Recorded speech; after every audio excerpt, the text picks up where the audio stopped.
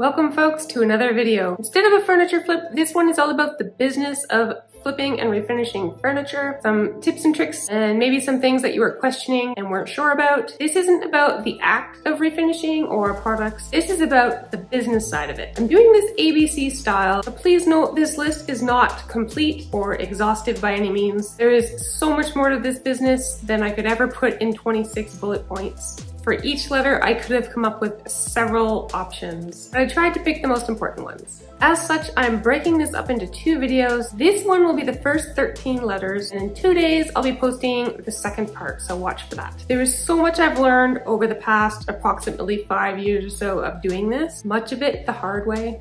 My hopes in creating this list that it might save you guys some time and effort if you're just starting out. So go grab a drink or a snack and maybe a pen and paper, and let's get into the ABCs of flipping furniture as a business. My name is Angie and I'm the one behind Transcend Furniture Gallery, a business created from the love of vintage furniture and the desire to take broken, dated, and unloved things and turn them into modern treasures. Sometimes I paint, and sometimes I don't, but I always do what I can to save old pieces from the trash. Welcome to my workroom. So A, I chose accessibility, where you live, where you can find projects to work on, and how you can sell your pieces. In terms of finding pieces to work on, for more rural areas, you may come across better prices for your pieces, but it may mean driving farther. So you need to factor that gas cost into your total price that you paid for the piece. In terms of selling, you'll have more access to potential buyers in a city and could likely get more for your piece than if you're rural like I am. But one thing to consider is that many people in cities don't have a car or they drive small commuter cars. So offering delivery might be something you should consider if you have the vehicle for it. Or as is the case where I am, 90% of my buyers are outside of my semi-rural area. So most of my buyers request delivery, partially due to them maybe not having a vehicle big enough to transport the piece. But I think more so because they don't want to drive an hour or more each way to come and get it. People are busy, they have families, and online shopping with shipping or delivery is just the way of the world right now. I actually love delivering pieces, but one mistake I made starting out was offering free delivery. That adds up over time, believe me. I started that way because I wasn't confident in my work and abilities and didn't really have a good grasp on return on investment. I also wanted to stand out from my competition by offering free delivery, which I did, but at a significant cost, both to my profit margin as well as wear and tear on my vehicle, which I wasn't accounting for. Maybe you could offer free delivery within 10 or 15 minutes of your home, but beyond that, you should really be covering your gas expenses at a minimum. There's wear and tear on your car, and aside from fuel costs, for longer drives, you may need to stop for a drink or snacks. These are business expenses that should absolutely be worked into the cost of the delivery. There's also the question of where and how you will sell your items. Do you have a retail location? Do you rent space in a booth? Do you work out of your home? If you don't have a steady flow of foot traffic where you are, you're gonna need to be online. I had a storefront for about 3 years, and still 90% of my business came from my Instagram or Facebook page. Maybe another 5% from Marketplace or Kijiji. I was the only one supplying my storefront, and I was really struggling to keep furniture in the store long enough for people to get kind of the full experience I was going for. Were I to do it again, I would absolutely try to have other furniture artists and vintage sellers selling in my space to help take that pressure off me. My storefront was ideal for selling smalls like vintage books and little decor pieces, but most of the furniture sold online. That was the main reason why during the lockdown last year, I decided to close my retail space. It just wasn't worth the high overhead in my town. It may be different where you're located or if it's a larger business with multiple sellers, but for me, as I mentioned, most of my business came from outside of my town. B is working with buyers. Can't do it without the buyers. Many people approach this business as a casual sales environment, but if you're looking to do this full time, you need to treat it like a legitimate business with professionalism and boundaries. So many people are accustomed to the yard sale mentality, especially with online buy and sell sites. will you take $200? For a $500 item. It's pretty common. I can't stress this enough. If you want to succeed, you need to stay firm on your pricing. My Facebook Marketplace ads literally state that the price is firm in the top opening paragraph, along with my location and ways to collect the piece. This will turn some buyers off. Just will. But trust me, these aren't the buyers you want anyway. You want people that value what you do, value the pieces that you're selling, and value your time. If you like the idea of haggling, and some people do, and letting the buyer feel like they're getting a better deal, and happy buyers often become repeat buyers, you can compromise by adding a small margin to your asking price, and then countering their offer with something in the middle. It's a win-win. You get what you feel your effort is worth, and the buyers get a little bit of a price cut. If you get in the habit of lowering your prices, people will catch on to this quickly. And instead of offering to buy that newly listed dresser immediately, they're gonna wait until you lower the price. This is the difference between people who do this as a hobby and the people trying to make a career out of it. Even I struggle with this at times. Until my YouTube journey began, this furniture flipping has been my only source of income for this last year entirely. I price my work fairly, considering the construction and design of the piece, what was done to the piece, and what it would cost to go buy something similar in quality brand new. Most of my pieces sell almost immediately, but there are lulls occasionally. I'm in one now. And I'll have 3 or 4 pieces sitting unsold. This doesn't buy groceries or cover my car payment.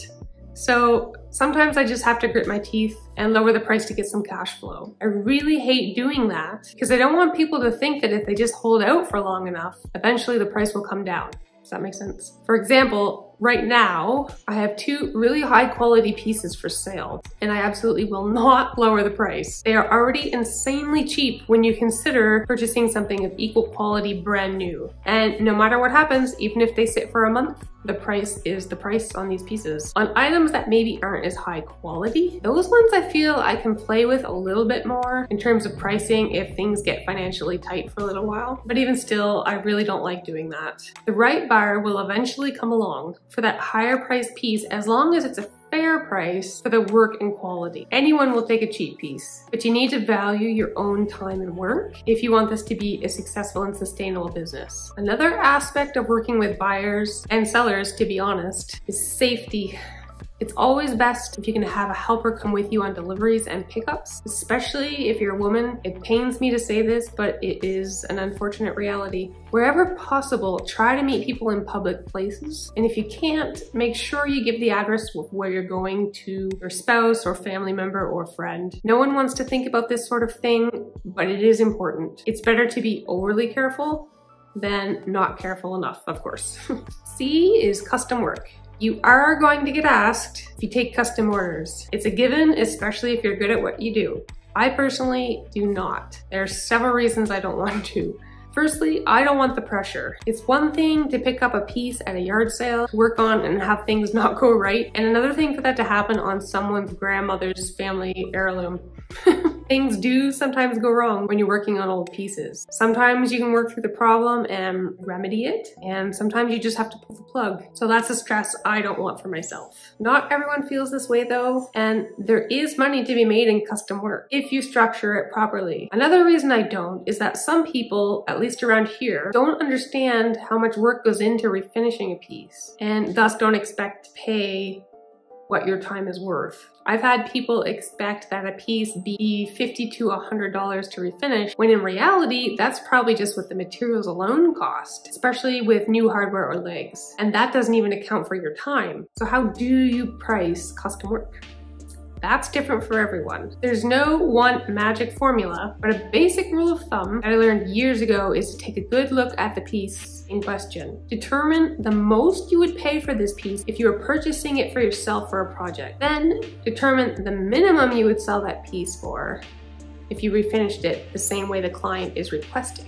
Determine the cost of your materials. Take the hypothetical selling price, subtract the hypothetical purchase price, and that new number is the base cost of your custom fee plus your materials. In most cases, this is at least a few $100s. That's just one way to do it. That's not going to work for every situation. Other people charge for the materials and then an hourly rate, as some techniques and finishes are more time consuming than others. There's no right or wrong way to do it. Figure out what works best for you and your client, but make sure you're not selling yourself short. And for goodness sake, write up a contract and take a deposit. I'm a member of many furniture flipping and painting groups on Facebook, and almost daily I read posts from people who entered into an agreement without a contract, without a deposit, do the work, and the person buying either changed their minds on color or bailed completely. And the people who did this, they're often friends of the furniture person doing the work. Family and friends are still clients,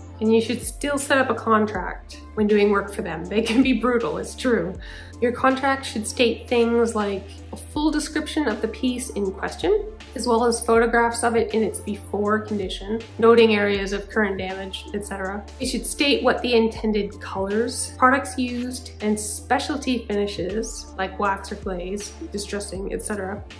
Will be. It should state the proposed price, date of completion, or at least a date range, as well as making note that if the buyer changes their minds on colors or treatments at any point during the process, that these changes will impact the purchase price. You should also take a non-refundable deposit that covers the cost of any materials you need to purchase, so that if the buyer backs out before any work begins, you aren't stuck with the bill for those items. If you plan to do mainly custom work, it wouldn't hurt to contact a lawyer to help you set up a contract template that you can use over and over, just changing the details on it where necessary. This might all seem like overkill until you get blindsided and screwed on a deal. Trust me, do the work now and you'll set yourself up for success. The damaged pieces. Once you become known in your area, you'll often have people messaging you, offering you pieces for free or sending you links to roadside finds. Sometimes these are hidden gems in need of a good polishing, and most free pieces need at least some repair work. Be wary though of pieces with too much damage. If you're just doing this for fun, to make a few bucks on the side, have at her. But if this is your business now, or at least you want it to be, you really need to consider how long some of these repairs are going to take. Some pieces are not worth the time it takes to fix them, unless profit's not your main motivation. And this pains me to say because you know me, I love taking on the projects no one else will touch. It's a bit different for me now that I have a YouTube channel. As you know, channels can be monetized once you hit certain thresholds. So this allows me to make a bit of money on the videos of the worst, most time-consuming refinishing jobs on top of what I get for selling the pieces. For example, I did a video recently of a small, tall, mid-century dresser covered in many layers of paint. It reeked of cigarette smoke and needed some special attention. This piece, because it's small,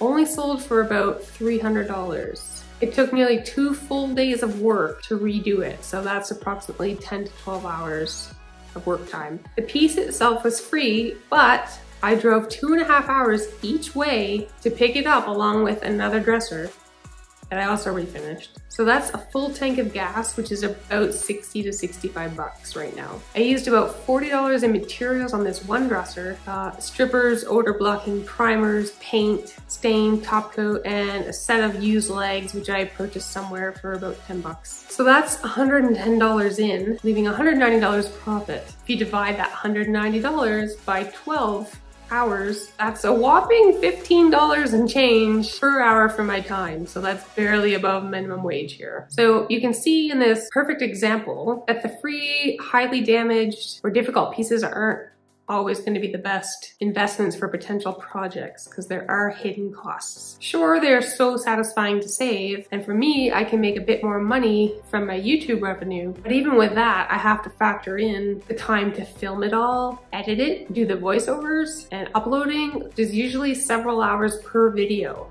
You see what I'm saying? I'm not suggesting that you only purchase pristine or near pristine pieces to work on. I'm simply saying that you really need to consider your profit margins if you want to do this successfully as a business. It's a doozy. Everyone has an opinion. Isn't that the truth? One thing I can tell you for sure, no matter what style you do, or how nice your pieces are is that there will be people who hate it. Sad fact, but it's true. There are always people who die a little inside every time they see a piece of wood painted. And they don't care that it was broken on the side of the road with half the finish gone and deep gouges all over it and missing drawers. They only see the finished product and assume you just painted over a priceless antique in mint museum quality condition and you just ruined any and all value for the piece. This is just something that you're gonna have to get used to dealing with. And you can't really win because even if you only restore wood grain and don't paint it, there will then be people that say, "Oh my god, that's so dated." Or, "Why didn't you change those ugly handles?" You will, however, have a great group of loyal followers who love and respect what you do, cherish those people, pour your time and energy into those people, interact with them, and let them know how much you appreciate their kindness. You have two choices with the haters. Simply ignore them or educate them. And by educate, I don't mean be condescending or sarcastic. It's hard for me because I'm always sarcastic, but anyway. But perhaps message them privately and tell them that while you respect their opinion, remind them that these things, like art, are subjective and maybe even send them a before photo of the piece. Sometimes they don't realize what you started with and can have a change of heart. My best advice though is honestly, don't waste your time and energy on them. Don't give them any of your joy. I was horribly bullied as a child. I was quiet and smart and not wealthy, which is a bad combination for being popular, apparently. Much like schoolyard bullies though, you can't let them know they got to you, even if they did. If it's a nasty comment on your Facebook page or your listing, just block them and move on with your day. Now, all that said, there's a difference between someone being purposefully rude and obnoxious and someone offering constructive criticism. But even that's a fine line, really. Someone might think they're just offering constructive criticism, but if you didn't ask for opinions, it can be inappropriate and it can still really hurt. You'd be surprised how many people on my YouTube videos have commented about how horrible my tattoos are. And I had one person recently say something along the lines of, "I came here for work, not tattoos. I can't cut my arms off, so what do you want me to do?" It just goes with the territory. You have to develop a thicker skin or just figure out a way to deal. Another thing, as I've said in a video before, is that value is not a static thing. The value of a piece is what someone is willing to pay for it. You can say an antique dresser is worth $5,000 because it's an antique made by so-and-so from wherever during whatever time frame. But if no one is willing to pay $5 grand for that piece, it's not really worth it, is it? It's complicated and there's always two sides to this. F is finding pieces to work on. Some of the best places to score project pieces are buy and sell groups online, Facebook Marketplace, Kijiji or Craigslist yard sales, online and in-person auctions, thrift stores, estate sales, and even roadside giveaways. Things are getting pretty competitive in the online groups now and marketplace as well, as more and more people are trying this out. But not everyone is gonna make it in this business. It's not for everyone. Some will discover it's way more work than they expected, that it can be frustrating to deal with complete strangers over the internet, offering you half of your asking price. Some will find it just takes up too much space in their home, or it's too messy, or too much time in general. People will often contact me with pieces they have for sale, and while I would love to take them all, I have to make sure that they realize that as a reseller, I can't pay what someone buying for themselves can pay. I have to make sure I can make a profit to make it worth my time. And I'm honest with them right up front. If the piece is mint,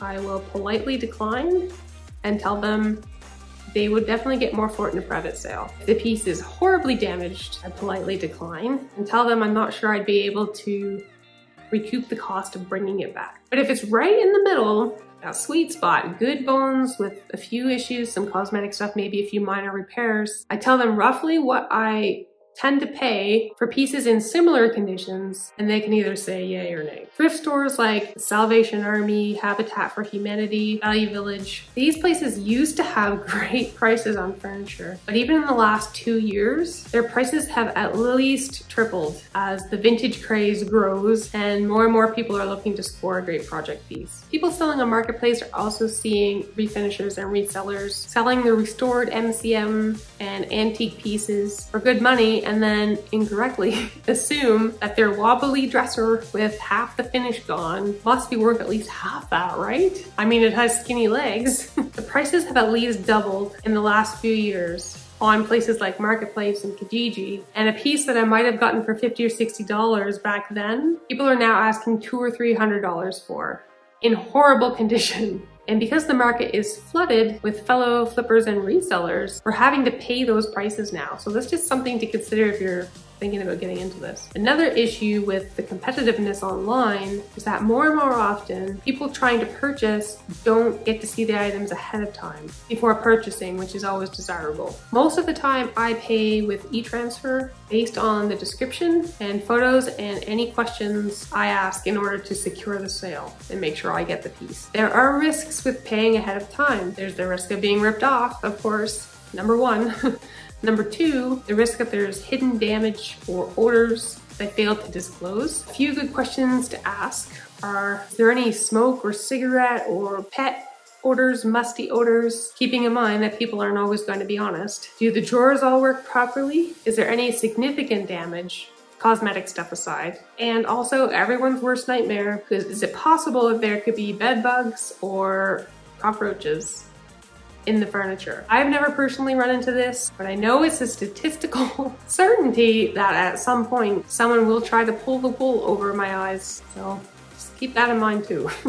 Always ask if they're willing to hold the piece for you to look it over first. If they won't hold without payment, you have to make a choice whether you're comfortable sending money to a complete stranger that you might never get back. If you're not comfortable sending the full amount, maybe ask if they would consider a deposit just to confirm your interest with the rest paid upon pickup. Note that even if they do say, I'll hold it without payment, they could still sell it to someone else before you get there. It happens all the time. It's just something you need to realize if you decide you don't want to send money ahead of time and you want to see the piece beforehand. They could sell it out from under you, but you just have to sort of weigh the risks and figure out what works best for you. G was a hard one, but get by or get new. So one thing you can really get caught up in just starting out is the huge array of products and tools available to make your job easier. It's so tempting to go buy that fancy surf prep sander before you even sell your third piece, or go and buy all the Fusion Mineral Paint colors in one go. Hey, if your budget allows for that,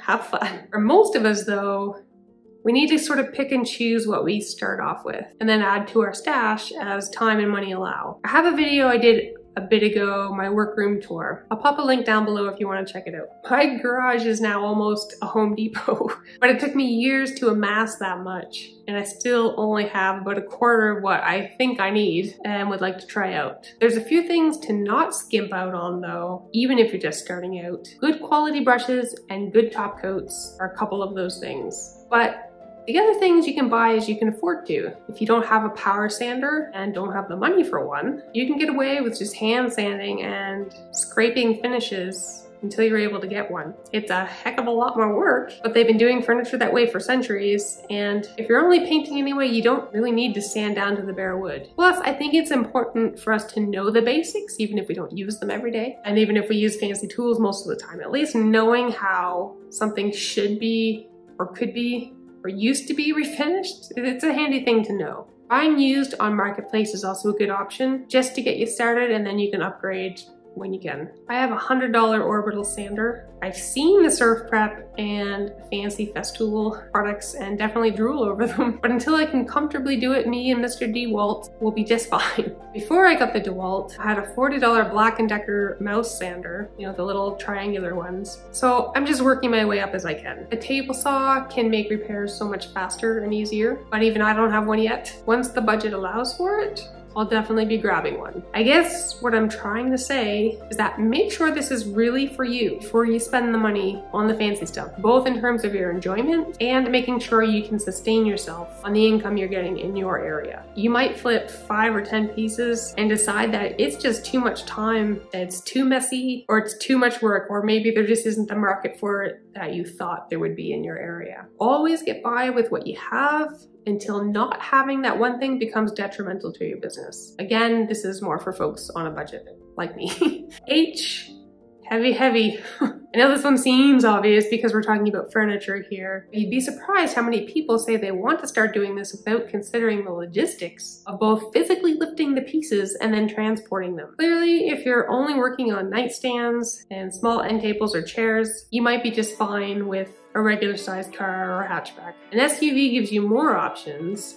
I currently drive a Jeep Cherokee with roof racks. I can easily fit a 6-foot dresser with the legs off, the back seats folded down, and the front seat folded. I'm lucky that my front seat folds down, most just sort of tip forward. I purchased this vehicle specifically with furniture in mind, and I love that for the most part I can pick up and deliver rain or shine. The roof racks come in handy if I have hutch tops or additional pieces that don't fit inside. Trucks are handy if they have a longer box. The shorter boxes I find less useful in an SUV because the bigger pieces have to be strapped in and then they hang out the back a little bit, and you're also limited to working when it's sunny out. As far as moving pieces in hand, you have to have a fairly significant strength and a good back if you're on your own. I do have a helper to help me load and unload pieces from home. When I'm picking up, delivering, or going to and from my storage room, which is outside of the house, I'm often by myself. I'm 5'9" and stronger than a lot of men. So it's not uncommon for me to load and unload huge pieces on my own. I do have a dolly with inflated rubber tires that help tremendously with the heaviest pieces, but you still need to be strong enough to maneuver them on and off the dolly and in and out of the car. If you have a friend or partner to help you, that's amazing. If you don't, always ask before you commit to buying a piece online if someone is going to be there that's available to help you load it up. There's nothing worse, and I've done it before, than being super excited about a piece you just committed to online and getting there to find out it's in the basement with narrow stairs and tight corners and there's no one to help you. Also, you need to be careful. You get one body, so be careful with it. Accept help where it's available and lift smart, use your legs as much as possible, and invest in an upright dolly or hand truck to help take some of that load. I is identify responsibly. Anyone who does this job knows exactly what I mean when I say everyone has an opinion, and I covered it earlier. Some people despise anything with paint. Some have preferences for how that paint is applied. For example, farmhouse chippy versus modern smooth sleek. Some only like paint, and others only want to see refreshed, refinished wood. And then there are others that think that any refinishing destroys the patina of an old piece. Long story short, we'll always have fans and haters no matter which route you decide to go. We as furniture flippers, furniture artists, restorers, refinishers, whatever the label, we have an inherent responsibility to learn about and know what we're working on. There are of course people who just slap paint on pieces that don't really need it just to turn a quick profit. And while that's totally their prerogative, after all, it's their furniture, I'm specifically talking about people who want to turn this into a legitimate and respectable business. We can technically do whatever the heck we want to do with pieces that we own, regardless of its history or style. But while we shouldn't necessarily censor what we want to do with a piece based on other people's style preferences, I do feel that we owe it to the piece we're working on to at least try to learn about what it is and where it comes from. I get flack on occasion for painting or partially painting vintage or antique pieces. Here's the thing. Not every piece from the 50s and 60s with tapered legs is a priceless gem. Many were mass-produced in factory settings and are a dime a dozen. And not every antique dresser or hutch is a work of art just because it's old. I can't speak for everyone here, but for me personally, I don't like to work on pieces that are mint or near mint condition. A little chip or a spot here and there, to me, doesn't always mean I need to fully refinish that piece. For me, the seemingly hopeless cases are my favorite to work on because everybody else is going to pass them by, and most would end up in a landfill otherwise. Let me say something here. Damage, actual finished damage, is not patina. It drives me crazy when people say, "Oh, that probably had a lovely patina.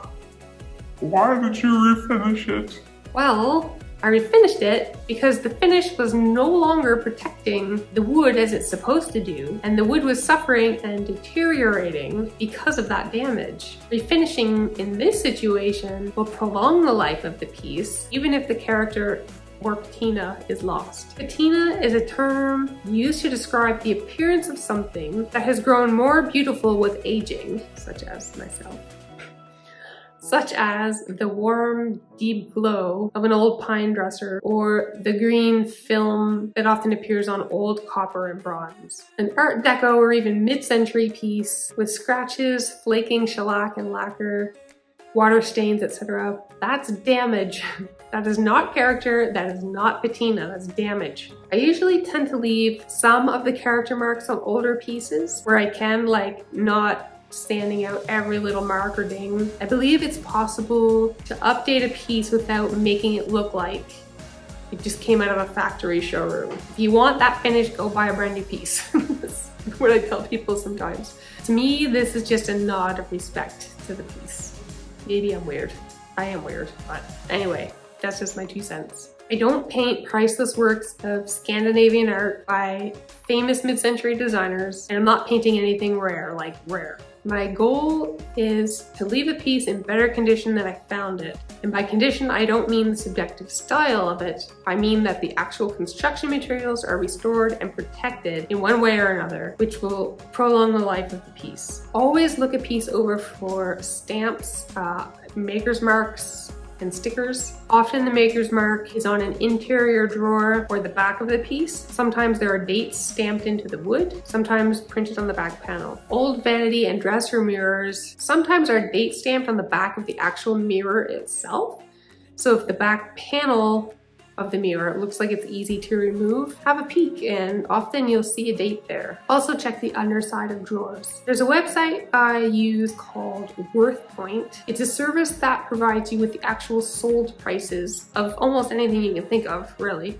Pulling data from eBay and auction sites. I've typed in things like vintage mahogany console table with carved legs and found similar items to what I was looking for, and sometimes even the exact thing. It's helped me determine the makers of pieces where there were no maker's mark available on the piece. It's also a much more accurate estimation of selling prices than looking things up on eBay, for example, where you can only see the list prices, which are usually really inflated. This was of a huge help when I had my storefront and also sold non-furniture, vintage and antique items. I'll drop a link below if you want to have a look. It's a monthly subscription, but if you do a lot of wheeling and dealing in vintage and antique stuff, it might be useful to you. J was also difficult, but I picked just practice first. If you're completely new to this, I can understand how it would be so intimidating to just jump right in with both feet. I would never recommend that anyway. I get a lot of messages similar to, I love your videos and you've inspired me. My grandmother's table has been sitting unused and I want to give it a refresh. as an example. And while that's fantastic, it's also a little scary for me because it takes a lot of time and practice to get good at doing this. YouTube videos can be somewhat of an illusion. It all looks so quick and easy when in reality, it's messy, it's frustrating at times, challenging, it's time consuming. Things do go wrong sometimes. I would never recommend starting out on anything that means something to you or your family. Go grab some cheap side tables or a lower end dresser. Explore the learning curve on those pieces. For example, once you sand through veneer, that's it. There's no going back. There's no fixing it. You can disguise it, but not always successfully, or you can paint it or patch it, but that's definitely not for beginners. There's no quick fix. The veneer is ruined and it's really easy to sand through veneer. Learn to strip and sand on small pieces first before you tackle anything large or valuable, particularly sentimentally valuable. And as far as paint goes or colored waxes and glazes, get a few cheap scrap pieces of wood to practice your techniques on first before doing an entire dresser. Make sure the colors that are in your head will look right in real life before they go on a piece of furniture. Don't start out big, and definitely don't start out on pieces of value. Okay, keep learning. I get on average between Instagram and Facebook, and most recently YouTube, at least 15 to 20 messages daily with questions from people looking for advice. Sometimes it's, I have this piece, what would you do with it? Sometimes it's more like, I started this piece and things aren't going as planned. Help. and sometimes it's, I just bought this. How do I refinish it step by step? I really wish I had the time to answer each and every question. I try to answer simple ones when I'm able to, but it's literally impossible to teach someone everything they could possibly run into or need to know about how to redo a piece start to finish in one email. Not only would that email take hours and hours to compose, it would undoubtedly be some back and forth. And multiply that one interaction by 15 to 20 per day, it's not possible. Believe me, it's not that I don't want to help. I mean, that's why I started this channel in the first place. Speaking of which, if you're enjoying this video and my channel and want to see more like it, please give me a thumbs up and comment telling me which letter in this video has helped you the most. There's Willow. You've seen her in a couple other videos. Also, consider subscribing and hitting that notification bell so you don't miss out on any other videos. I've watched in the last several years thousands of hours of YouTube videos. I've purchased dozens of ebooks and online courses, some costing upwards of a couple $100s, and I'm not exaggerating. And I still don't know it all, not even close. People often watch my videos and comment, "Oh, you should try this in a different way," or "Check out this other way of doing the same thing." and while I appreciate that, totally, as occasionally it is a new thing that I haven't heard of and can be helpful for other viewers reading the comments who might not know. Just because I use a certain technique or product in a video doesn't mean it's the only way I know how to do that thing.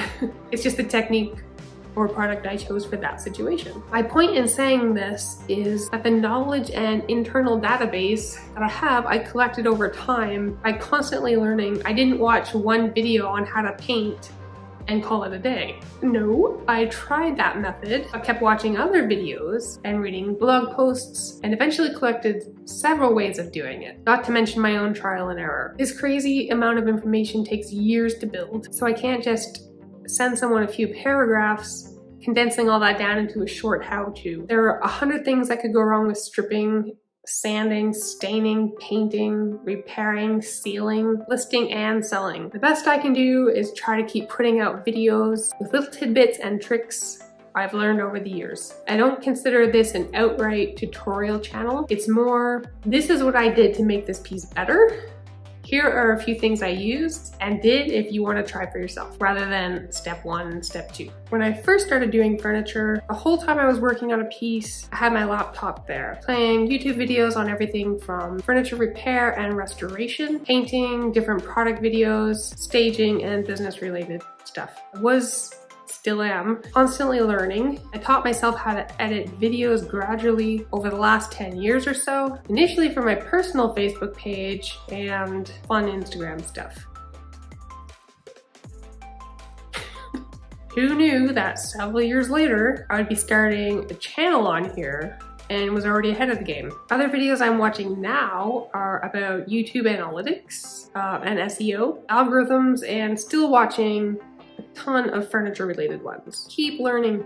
Any free courses you can take are rarely time wasted, and you never know what the next few years will bring. L is for listing your pieces. Look to see what other furniture flippers around you are doing. What styles are they doing? What are their prices like? Are their items moving or sitting on Marketplace for months? Just because a competitor's white Art Deco dresser isn't selling doesn't mean yours won't. Maybe their staging is terrible quality, or they take dark, crooked photos. Maybe their listing ad is too bare bones or too full of useless fluff.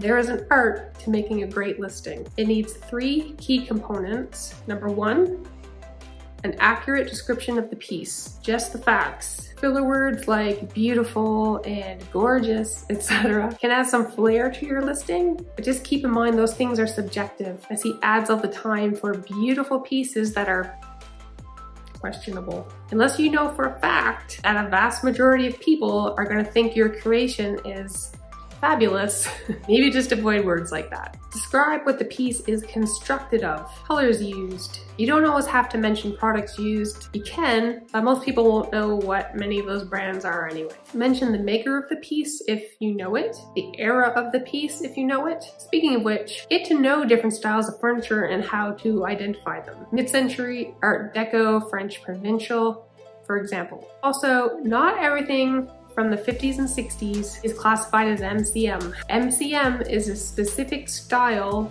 of mid-century furniture. It's not a time period. Confusing, I know, but it's a thing, and it's a frequently mislabeled thing. You need to have full measurements in your ad. Some people think leaving out key information like this will cause buyers to make contact to get that information. Nope. most will just move on. Same with price. Contact seller for price is a sure way to have 3/4 of your potential buyers skip your ad, myself included. If I'm looking at project pieces on Marketplace and they don't have measurements, if I'm really interested in the piece and the price is right, I'll ask for them. But if the ad has measurements and no price, 9 times out of 10, I'll just move on. If your prices are firm, save everyone time by stating that in the ad, preferably near the top. Many people will only read 1 sentence of an ad before contacting you. If you're lucky, some don't read them at all. It's just annoying. I don't hold any items without e-transfer payment, and I state that right in the ad. Way too many time wasters, window shoppers, and no-shows. And I don't have time for that. Placing this in my ads will turn some people off, but I'm okay with it because I don't have time to wait all day for someone who won't show up. Meanwhile, I've lost 2 or 3 other buyers. Not only this, but because I'm a registered small business, I treat it the same way a typical store would. That is, if you want to purchase something, you have to either buy it online first and then arrange pickup, or some places will hold something for you for a couple of hours, give you time to get there before placing it back into stock. Number 2, you need to explain how and where to get the piece. Don't put your address in the listing, but definitely put your town or community. I see this all the time, and I hate wasting time messaging people only to find out they're way too far away, when if they just put that in the ad, we both could have saved 2 minutes of our lives.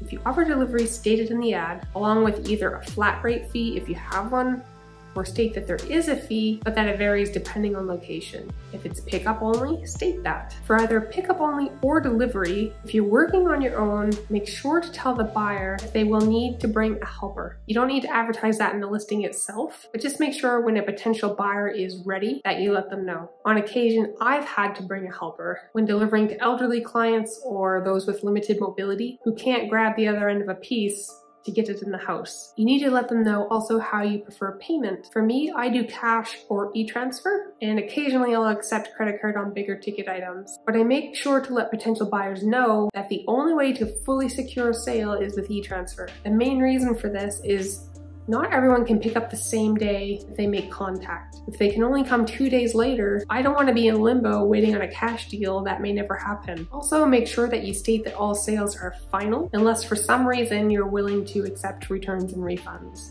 These are used pieces of furniture that usually have some quirks or character, not brand new pieces off a showroom floor with warranties. People need to know that refinished does not mean brand new.